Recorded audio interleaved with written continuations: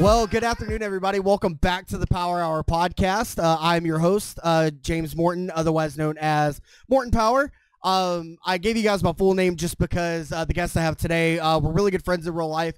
So you're going to hear me called by my real name. So I just wanted to get that out of the way. But today we have a very good friend of mine on the show. Welcome, Daniel Baggett. How are you doing? I'm good. How are you doing? I'm doing pretty good, man. I'm actually really excited to have you on the podcast. I wanted to have somebody big for the first episode. And well, you're big in the fact that you pretty much came up with the Mortonpower brand, whether you knew it or not. Hey, there you go. Now that's true. So that's why I mean like big in a sense, because you're the one that essentially started all this.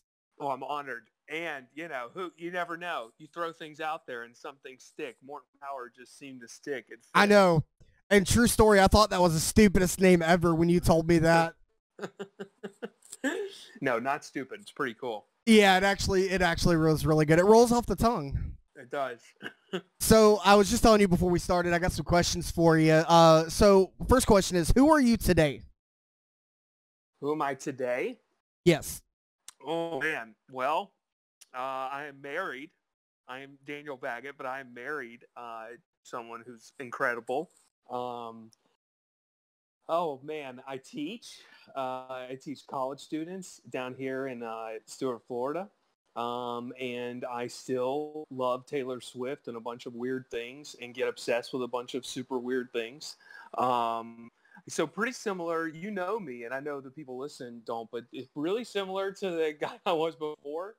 And love Jesus, big Jesus follower. I'd say that's me in a paragraph section. Awesome. And I will agree with you. Annika is pretty awesome. I've known awesome. Like I said, I've known Daniel and Annika for many, many years. Daniel used to be my youth pastor and worship pastor at a church that we used to go to together. His dad was the main pastor there. So that's how me and Daniel got to know each other.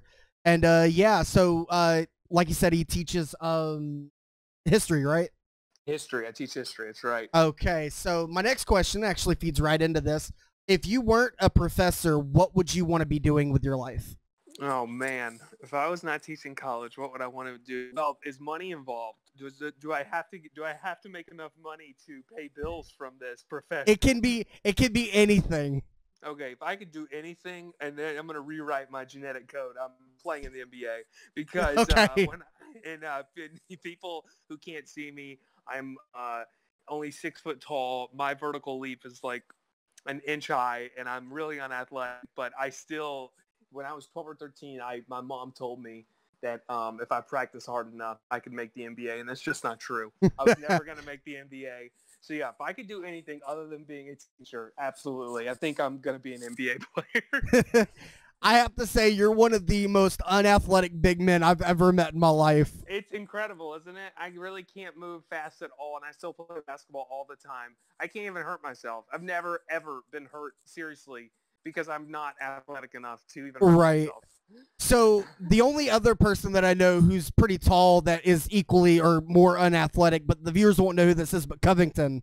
Yeah, well, I don't know. Covington, yeah, maybe. But Covington is more athletic than me. Yeah, well, we shall see. But so NBA player. I'm too short to be an NBA player. I'm too. Oh man. I'd be a sportscaster. There you go. That's a pretty good one. Because I can talk. You know this better than anybody. I can talk, and true. I'm pretty knowledgeable in sports. So I think all the games I'm in that I'm riding the bench in. Yeah, absolutely. So what's the thing that you're most proud of in your life, Daniel? Oh, well, you told me I was a youth pastor. Not probably. The most proud thing I am is my faith and my relationship with God. Other than that, kind of everything flows through there. The most proud thing I am of is probably my marriage. That I have a great marriage and that I am married to someone who is absolutely awesome. And I know those are not like things I made or something like that, but they're the most important stuff. And then number 3 on the list is probably the side project I made called Duval Davis. and, I forgot about that, but that is the greatest thing. I'm gonna edit in a video of Duval Davis. It's the greatest thing ever. Yeah, that would be a close 3. So that way you could introduce that to some of your watchers. Duval What about Crush? Because you created Crush too. Crush is good. I saw a picture of Crush the other day. That was very fun. And that got us kicked out of the middle school for a good 3 months because I remember that. Yeah, if those who are listening, we made a fake boy band and and we took a photo shoot for a thing we were doing, and then we acted like they were super famous, and these middle school kids bought it for a little while and acted like they were super famous. Anyways, it got us kicked out of middle school for a little while. And they did like a big like album reveal party in the youth group, and it was god awful. What song did we do? I can't remember the name, but it was the stupidest song ever. It was very dumb. And I don't know if the youth group got that it was a joke. Like, I think some of them thought we thought it was real. But anyways, yeah. Crush up there. Duval Davis, Crush. I mean, man. We have Murderers Row things. Oh, yeah. Those were the great times. Maybe, oh, man. You got to help me with his name. Come on, James. The guy who played guitar with us, who got on stage and put like grease oil on himself and tried to Mike Ingram. Mike Ingram. It was just I had a brain fart. Maybe number 5 on the list is Mike Ingram letting us tying him up in chains and then not being able to get out. I'm going to have to do like a full video on the stupid things we did. Actually, it would have to be a series because there's way too many things that Mike Ingram let us do together. And you guys, actually, the chat actually knows Mike is Strider. He's one of the mods in my Twitch chat. So, oh, yes. Yeah. You should bring a picture of when I cut Mike's hair. Oh, my God. His mom is still mad about that. That was worth it, though. That was good. Oh, man. So, So where do you see yourself in 5 years? Oh my goodness. Hitting you with the good questions. You are. I don't know. I moved from Jacksonville down to Stewart, and I would have. I know a boring answer is I don't know, but I have no idea. We'll see. What a terrible guest I am right now. No, you're good, dude. See. Yeah, I don't know. Maybe kids by then. You know. Yeah. If I don't start having children soon, your parents. This is true. So maybe in 5 years, I'll be staring at Wolf or Champion, looking into my son's eyes. That's Chubbers. Yeah, there you go. Exactly, with another dog. Annika would never let you name a child that. I've lost naming rights to the first 2, but I don't know. You never know, James. That's probably a safe bet, and I applaud Annika for that one. Hey, listen, I named Mortonpower, so maybe. Yeah, that is true. That is true. We'll give you credit for that.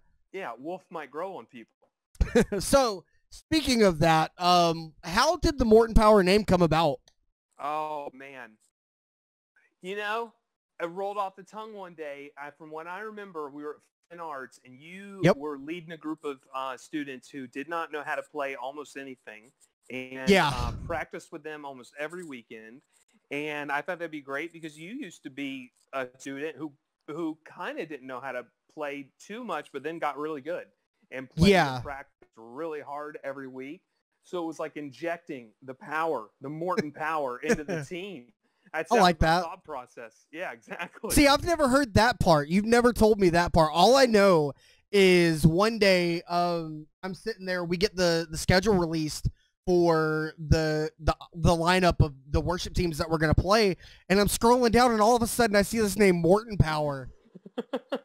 And you know that emoji where it's the guy with the facepalm emoji. I literally acted that emoji. I'm like, are you kidding me? What is wrong with him?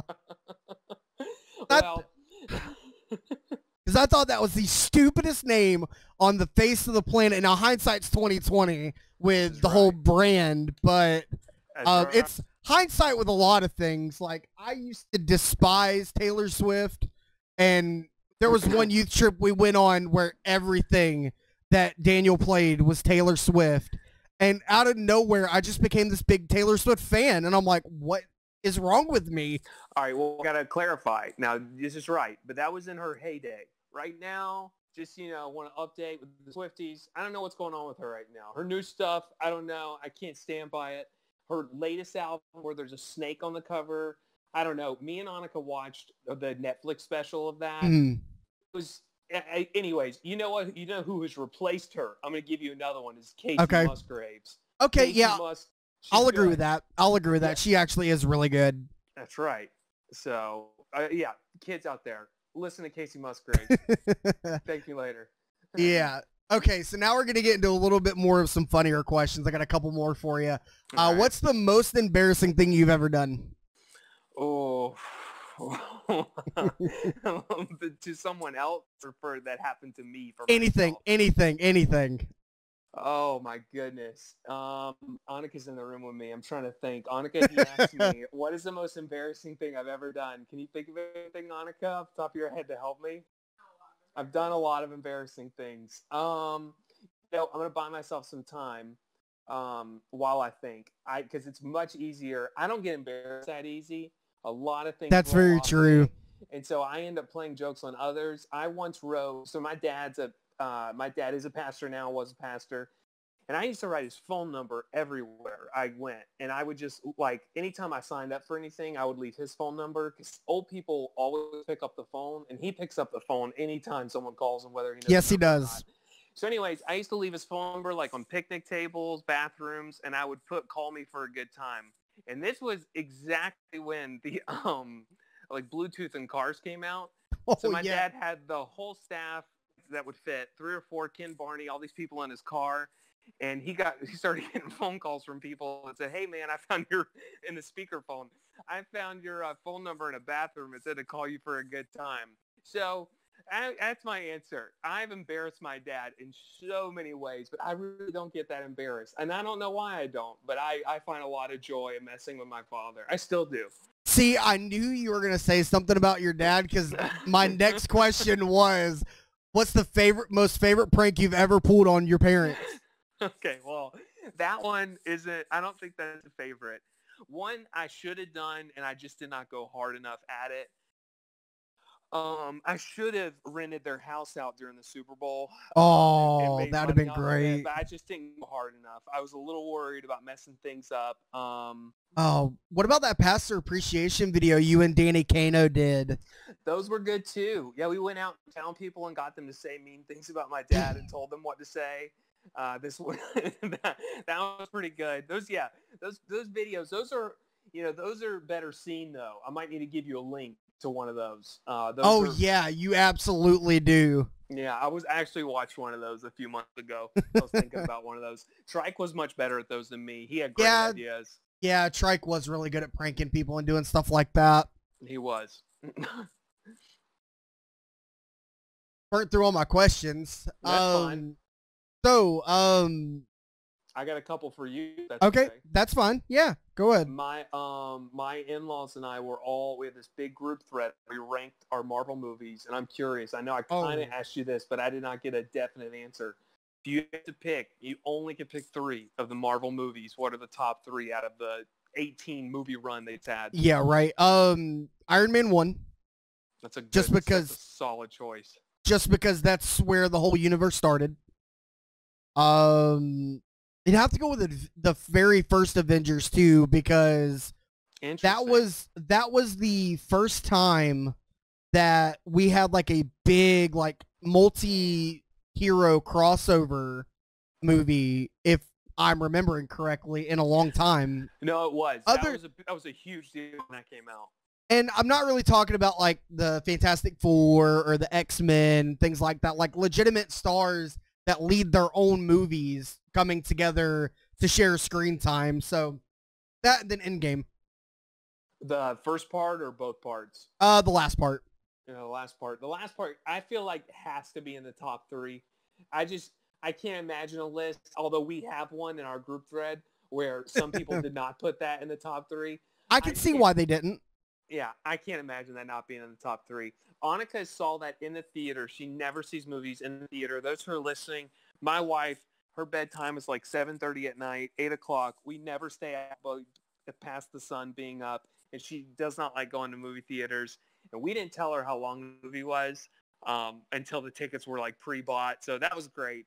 I did that to my mom too, because I took her to go see, because she likes those movies, so I took her to go see it when it came out, and we were standing in line for them to see, because it was a long line to get into the actual theater, and I looked at her, I'm like, yeah, by the way, this is a 3-hour movie. She's like, what? I'm like, yeah, this is a 3-hour movie. I know, and with previews and stuff. Oh yeah. And you know what's crazy is, like, I know logically 3 hours once, like, I know that's crazy, but it could have been another hour and I wouldn't care. Oh, absolutely. I was so into it. I don't want to spoil anything. I know we're past a window. Yeah. Do you have any complaints with the finale? Do you have any, or do you feel like it was like... Well, so I'm going to admit something. I have not seen all the movies in the Infinity Saga. There's tons, man. I know.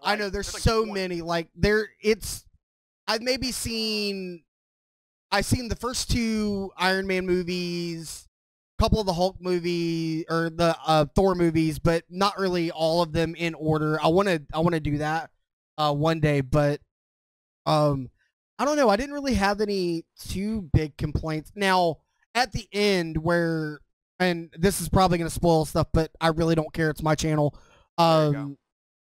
Where everybody came back. Well, almost everybody. And they had that big fight scene at the end.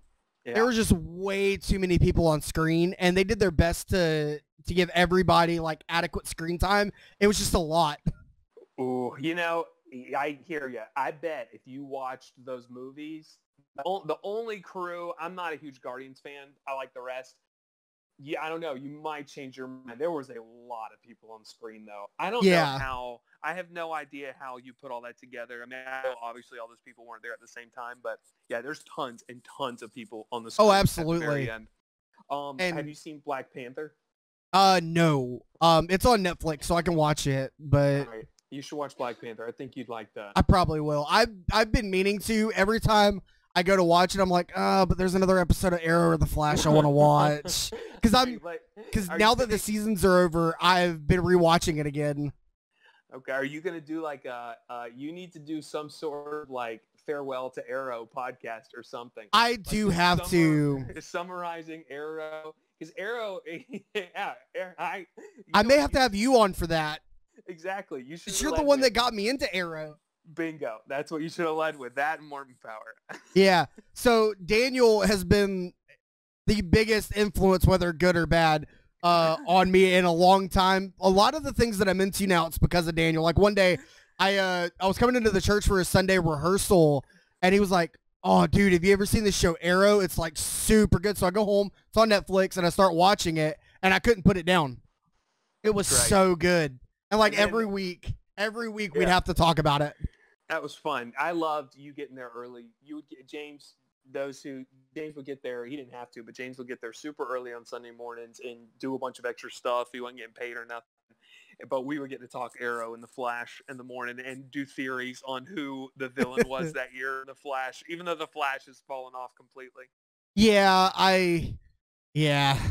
like the crossover this year, it was, I was excited for the crossover this year, and it really disappointed me. Well, if the CW, I don't know, less shows and it's like they spread the talent out so thin with the writers. Every show gets worse every time they do a absolutely. Show. And now they're adding, they're subtracting Arrow, but they're adding Batwoman. Yeah, I've seen some previews of that. And then is this going to be another thing where we never see Batman? Probably. Like during the crossover, they mentioned him so much. But I know they have Superman on Supergirl now, so they got away with doing that somehow. Oh yeah, he's been on the last 2 seasons. He was a big story arc in the crossover. Maybe Robert Pattinson could show up in the CW universe. I would never watch it. I am not on the Robert Pattinson bandwagon. Listen, I'm just blank slate. I'm so in. It's Batman. Yeah. I would have chosen someone else. But remember, when Heath Ledger was announced as the Joker, everyone ripped it. That's true. And then he did such an amazing job. That's right. So, who knows? Robert Pattinson, who knows? So the moral of this podcast is never throw out an idea right away. It always can be great. Just give it some time. Let it mature. Give it some time. This is true. That sounds like something I've said to you many times. You probably have. All the words of wisdom that you've given me over the years. Like, so I now am a musician at a church. Now again myself, and I'm in more of a leadership role than I had been in the past. And I've been in leadership roles before. I was on staff at the church me and Daniel worked at, and I was awful when I was on staff there. And I'm not gonna say that. You weren't. You had some stuff you were incredible at, and then just like you had some stuff you had to mature at. Me too, though, dude. Yeah, that's true. That I was bad at whenever I was there. But now, like our pastor is this. I've worked with him before. He was the interim kids pastor at the church. We were almost all the acquaintances I have in real life come from this one church. And now he was the interim kids pastor at our church, and now he's the main pastor at the church that I'm at now. His wife is our worship leader, and I work with her, and her son is our drummer. And I now understand what it was like when you would have to say certain things to me on the stage on a Sunday morning, and I'm like, man, because back then I would be like, oh man, I hate this, I don't want to do this, blah blah blah, or we cut something out of a song. And I'm like, I threw the worst temper tantrums when we would cut something out of a song. But now I'm like, well, it fits in more, it makes the song flow a little bit better. And I have a better understanding now that I've been removed. And if you were to see me go through a rehearsal, you'd be like, wait, is this the same James that I was with X amount of years ago? You know what I want to see? I want to see you go through a rehearsal with a young electric guitarist that has practiced the solo all week, and then you have to tell him, listen, man, we're not doing a minute-long guitar solo in the song. I have not admitted this, but there was one song, I can't remember which one it was, but I practiced it so much, and I was looking so forward to playing that song, and we cut the whole song. Well, I was so devastated. Yeah, it happens sometimes. But pastor comes along and says, we need to do this today or this. It's just so many things. Your grace is enough. Oh my God. Yeah. So I know you're not on Facebook much, but I posted one of my emo tweets, but it was on Facebook. Okay. And your dad commented on my thing with lyrics from Your Grace is Enough. Of course he did. I mean, what? Of course he did. I appreciated the comment, but I seen it and I'm sitting there, I'm like, Pastor Danny, what are you doing? I'm not on Facebook too much. I haven't, I don't know when the last time I logged in is, but I need to make a Facebook bot of my dad. He just responds to everyone with lyrics, Chris Tomlin songs or Carrie oh my goodness. Yeah. All of his top 10 favorite songs. And his favorite key is the key of F. I know. I've learned that lately. That's what he plays in, man. Every song, because I was with him when he was the interim pastor at the church I'm at now for the 2 months. Yeah, something like that. Yeah. And I was with him for about a month, and literally, and I can guarantee you, the month that I wasn't with him, he was doing this too. Every song we played him was in the key of F. He can jam out in F. Oh yeah, other weird keys, but yeah. Oh, absolutely. And he loves his keyboard with the pre-automated beats on it. Isn't that great? Yeah. Yeah. Yeah. It's great when it's just me and him playing keys and me on the acoustic. But when we had Jamie on the drums, it was killing him. Yeah, I'm sure. Trying to keep up. I'm sure that was pretty tough. Oh man, but yeah, so I actually went and helped your dad with some work, not only at his church but at his shop. So I've actually gotten to spend a lot more time with your dad. So the funny thing is when I first started going to Ocean Way, which is the church that we were at, I was terrified of your dad. I don't know why. You weren't the only one. He I don't know. Once you get to know him, you immediately are like, why was I scared of this guy? But he has this deep voice and, bud. Exactly. He can be real busy during the day. And so if you don't talk to him, it's like, man, yeah, this guy's intimidating. But yeah, that's funny you were scared of him. Yeah. So, cause what had happened was because the church that I was at, because just so you guys know a little bit more about me, I started at a small church in the town that I live in, and I was like Daniel said earlier, I was a musician who didn't really know much or how to play very well, because I'm self-taught. Like I never had like a lesson or anything. I've had people show me things, but not like full-fledged lessons.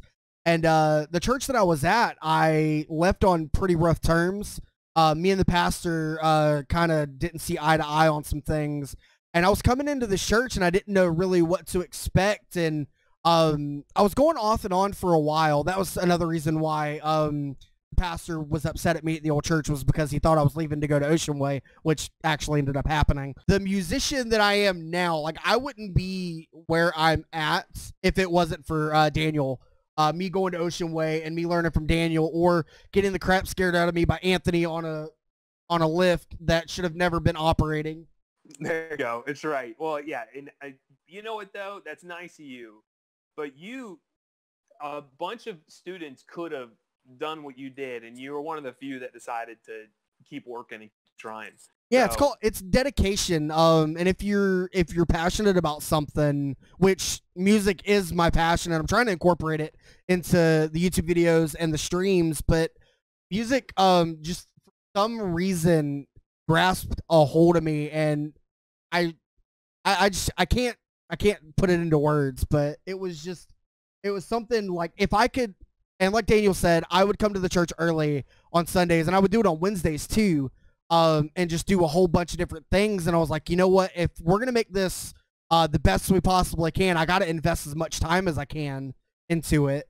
So that's why I would come in early, and I would be at the church for 10 hours a day, setting stuff up.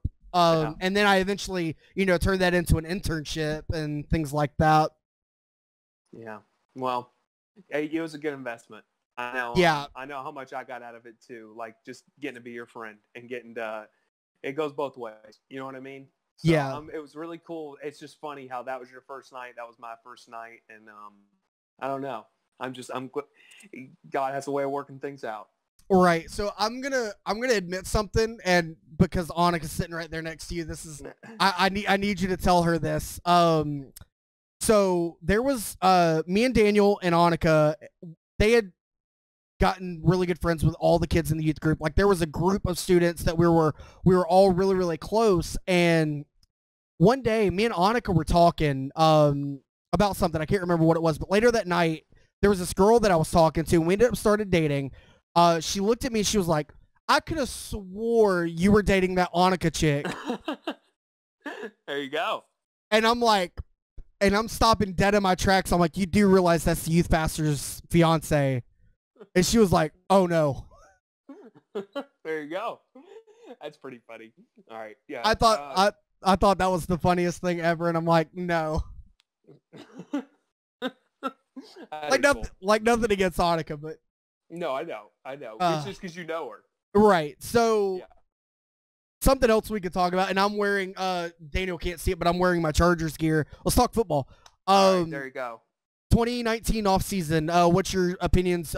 Daniel's a big Jaguars fan, so give me your thoughts.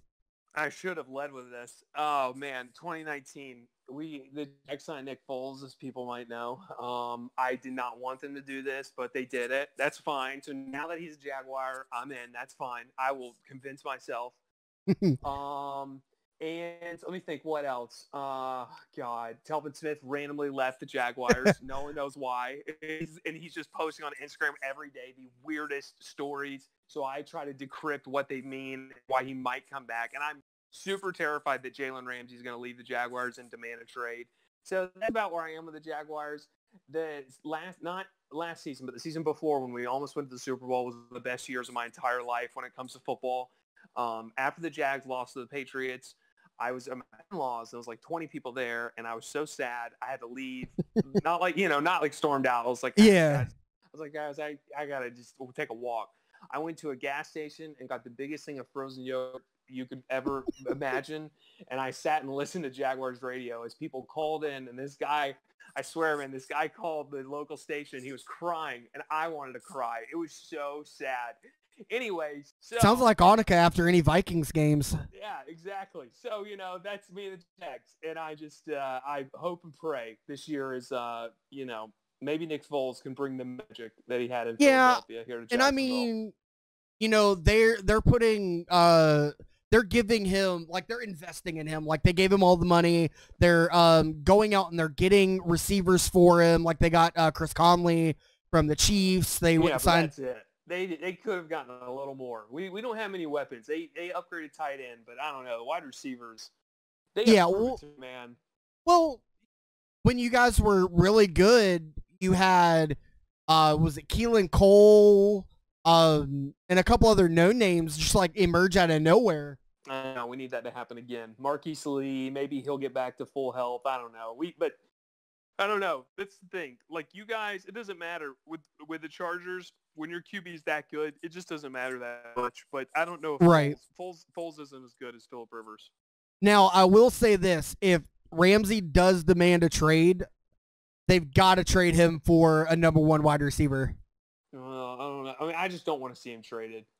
He's really good, and he's like, that defense is like really good, but you got to admit that it's now, this year is now or never for the Jacksonville Jaguars to win a Super Bowl, because you got to think they offloaded Malik Jackson and was it Deshaun Gibson? Gibson's gone. Barry Church is gone. Jackson's gone. I don't know. And then hopefully Jan stays, the Yannick Ngakoue. Well, yeah, he'll be like the nexus of the defense for years to come. But I mean, your Calais Campbell, he's getting close to retiring. This is probably it. I mean, so he'll retire, but this is probably it this year. Yeah, and then you also got Marcel Darius, who has never been like an elite defensive lineman. The only reason why he's been decent with the Jaguars is because he doesn't have to do it all with like the teams he's been on. He has pieces around him to be able to help him succeed. But I think with the Nick Foles thing, I honestly, when I was working at the airport, all my coworkers were Jaguar fans, and we would talk every Sunday about Jaguar stuff because they were trying to get me to be a Jaguars fan, but it's not going to happen. Daniel's been doing this for years, but it's not going to happen.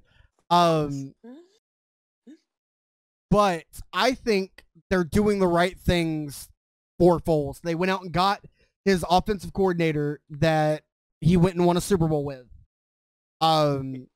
Terrell Pryor, something I just found out, his offensive coordinator when he was in Cleveland the year he had that breakout year was also DeFilippo. This is true. I did not know that. It's a good connection. And Ohio State, Yeah, and Ohio State. And it's Ohio State. We're the greatest university on the face of the planet. But there's no bias there. Yeah, none.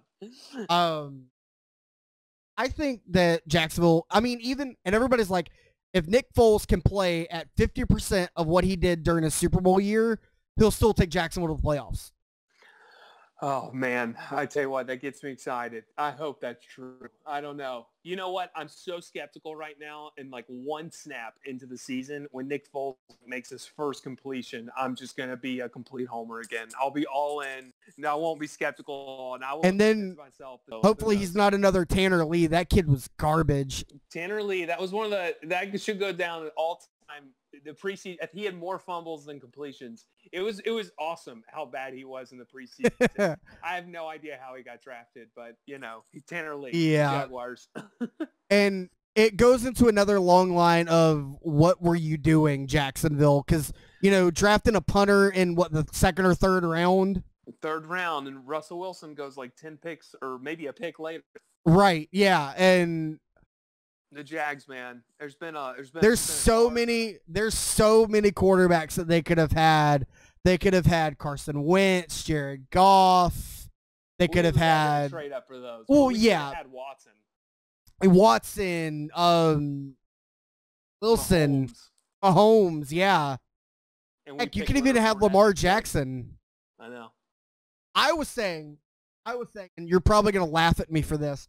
I was saying last year after that whole debacle with him and TJ Yeldon at the end of the season, trade him to Baltimore for Joe Flacco. Well, I was worried that might happen, but I'm not a big Flacco believer. So I'm glad. Flacco would have probably been an upgrade over Bortles, but I'm not a huge Flacco guy. A trash can is an upgrade over Blake Bortles. Yeah, it was pretty rough at the end there. He was an enigma. He just would get so hot and then be terrible for like 10 weeks and then have, a stretch where he just get incredibly hot again. True story. The day after this, because he signed his extension on a Saturday, that Sunday I was working at the airport. I ran into him at the Starbucks just past security and was talking to him. I'm holding back because I had to be professional because I was at work, holding back everything that I wanted to say to him. And then I was like, James, don't do it. Don't do it. This year was a flop. Next year he'll return to form. And lo and behold, he went right back to the trash can he crawled out of. Well, I know. I wish he seems like a really nice person. That's always the thing with Blake. He's a really cool guy in real life, but it was more like the Blaine Gabbert era. I saw Blaine Gabbert a couple times. I never even wanted to meet Blaine Gabbert. Blaine Gabbert was terrible to watch. At least Blake, when he was bad, he was so bad it was kind of entertaining to watch. But right. I'm glad Blake Bortles' era is over. Yeah. And the Chargers. Listen, it is a warning. The Chargers should be preparing for the end of the Phillip Rivers era now. I know. And we drafted Easton Stick out of North Dakota State. In what round? Like the 6th or 7th. Well, see, that's a flyer. I mean, maybe he'll turn into something, but I don't know. He was a national champion at North Dakota State. He followed in the footsteps of Carson Wentz, although I don't want him to follow in the footsteps of tearing his ACL. There you go. But give him a couple of years, and plus we have Tyrod Taylor as like the immediate backup. So it's looking good on the quarterback department. We have our number one receiver for years to come. I don't ever see us getting rid of Keenan Allen. He's good. And everything is just going right. Last year, the one thing that I was really disappointed in, we were so good. Like what frustrated me the year that the Jaguars were doing so well is we should have made the playoffs that year. And then we had that fluky game against you guys. Right. Yeah. Don't get me started. I was at that game. Don't get me started. I was there when that happened. I was in the end zone with a friend where Myers kicked that game-winning field goal. Out. So I don't want to hear about that. But no, it's because for Buffalo to have made the playoffs that year, a lot of stuff had to happen. And from what I understand, we had the tiebreaker. Like, we beat Buffalo earlier in the season because that was when they benched Tyrod and put in Nathan Peterman, and he came in and threw 5 interceptions in the first half. And we beat them pretty badly, but they got into the playoffs over us, which I didn't understand. So I was really salty because of that. Because I thought we were, with tiebreakers, it's really confusing, but I thought we were playing pretty decent that year, and we could have, made a run. But last year, I legitimately thought, and this isn't my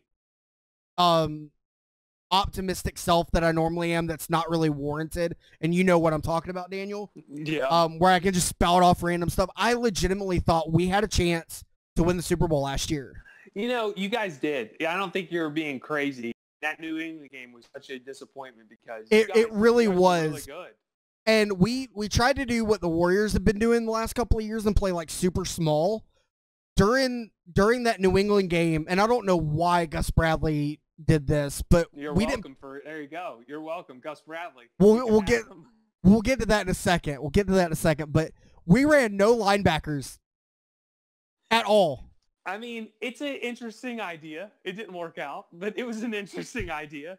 Because we started out the season running linebackers, and I think on the very first play of the season when it was Patrick Mahomes to Tyreek Hill for a touchdown, I think Gus Bradley was like, we got to keep up with that speed. So he pulled all of his linebackers off the field and threw out all of his defensive backs. And just played this weird hybrid. And it worked because we have, in our division, we had Case Keenum, who was kind of mobile. You have Patrick Mahomes, who was super mobile, and Derek Carr, who's kind of mobile. So in those games, it worked. But when you come up against Tom Brady, where that man he's like Peyton Manning. It's a beautiful, ugly thing to see him run the football. He is slow. If you get what I mean. Yeah.